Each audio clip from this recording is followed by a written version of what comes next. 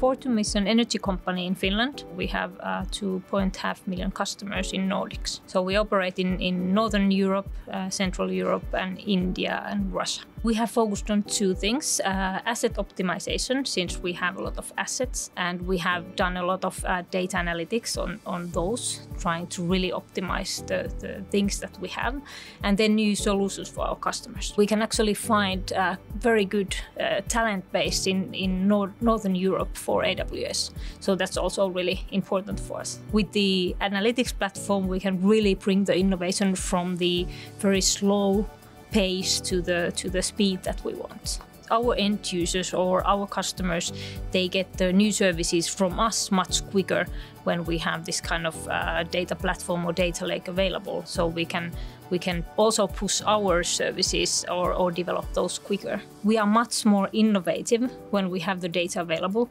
We have great ideas to push our business further, but without this kind of platform and without the ways of working, we can't get there. So it's really important for our future business development.